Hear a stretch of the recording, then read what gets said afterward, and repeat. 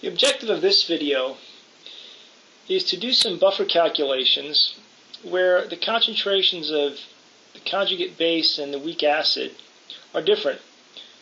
In the videos previously, we saw that the concentrations of weak acid and conjugate base were identical, which would cause this term here to cancel out and be zero, where you would have pH equals pKa.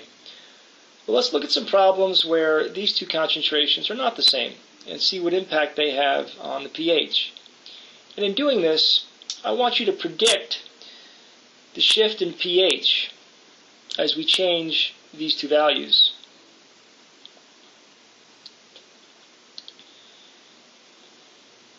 What's the pH in this situation? Where we have the equation set up where 4.75 plus the log of 0.2 over 0.1 molar. Now remember, here's the equation, and this top number here is the conjugate base. So just think of this as being a base. And the denominator is, well, the weak acid, modeled as HA. So just think of this as, well, just an acid. Now it seems to me that we have more base floating around than acid. Before, when we had equal amounts of acid and base, the pH was simply the pKa. But now we have slightly more base. So my question for you is, the pH of this solution going to be greater than 4.75 or less than 4.75? Now think about this. The more acidic solutions, the lower the pH. So if you're acidic, the solution's acidic, it's going to be low pH, relatively speaking. If it's a basic solution, it's going to be, well, relatively high pHs. So look at what we have here. A little more base than acid. There's the pH if we had equal amounts of acid and base. So now the question is the solution pH going to be greater than 4.75 or less than 4.75? I'm going to erase this, but give that a thought. Well, if you predict greater, you're correct, because it works out that the pH is 5.05.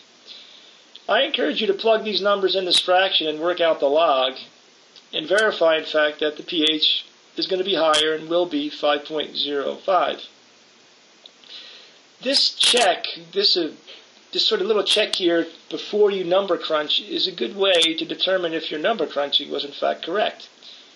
Because if you were given this problem and you came up with a pH of like 2 or 4, -8 or something small, you could go back and ask yourself, or say to yourself, that doesn't seem to be right, because it doesn't make sense. Because I have slightly more base than acid, so that pH should be slightly above 4.75. Now, it shouldn't be something like 10 or 12 or 15, but it should be something slightly larger. I have a few problems I'd like you to try. Here's a problem. The same pKa, 4.75. In this case, we have 0.1 molar conjugate base and 0.2 molar weak acid. First, ask yourself, should that pH be greater or less than 4.75? And then go ahead and calculate it and see if it works out to be correct. So pause the video and give that a try.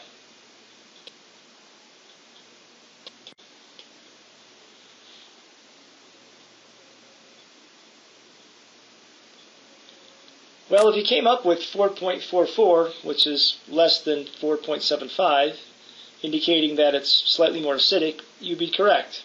Because it's got to make sense. A little more acid than base, so it's going to bring the pH down just a bit. I have a couple more for you to try. In this case, the pKa is 9.89. So we have slightly more conjugate base than acid. So what's your prediction? First, if it's going to be greater than or less than 9.89. And then actually determine the pH using the calculator. Pause the video and then come back and check your answer. Well, if you predicted slightly more basic, you'd be correct, because we have a bit more base floating around. So the pH does go up a little bit. Got one more for you to try. In this case, we have the pKa 9.89, same as before. But we have the opposite. We have a little bit more acid floating around than base. Let's pause the video and try that out. Well, if you predicted a little bit more acidic than 9.89, something less than 9.89, you'd be correct, because the actual pH is about 9.72.